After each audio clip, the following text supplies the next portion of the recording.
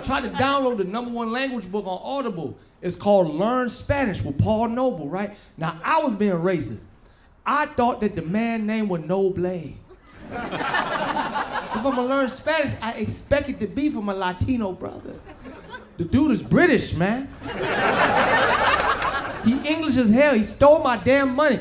As soon as I turned it on, I said, he got my dumb ass. As soon as I turned it on, he was like, hello.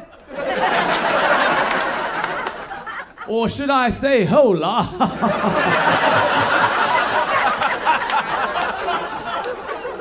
I'm Paul Noble.